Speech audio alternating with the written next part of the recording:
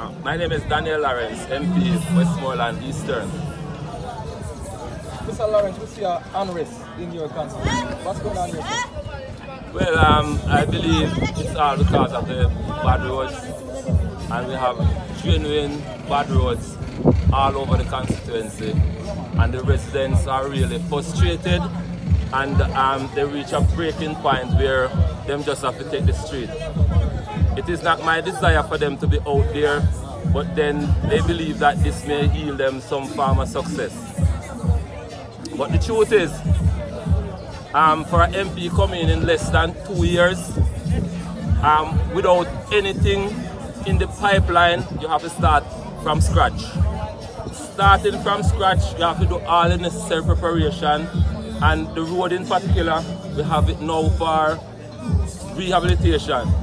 But before the rehabilitation, we have a patching program coming up, because the rehabilitation will not be a quick fix. Because the rehabilitation is going to take a lot of fixing.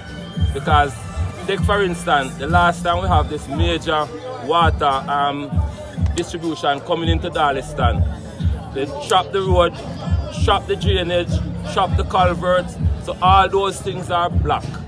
And they need some real rehabilitation to get it back to scratch. We have a section of the road where we have to do some widening down by Frame, where you used to have in olden days, even now, because Frame really structured for olden days vehicle. You can't drive a truck around a corner down there, you have to make several back and forth. So all those roads scoping to be widened and come to a proper driving road to Darliston, because Darliston is in the hills, but it's not in the back of the country. It is in the cool hills where everybody enjoy living. So we have to give them good roads to get there.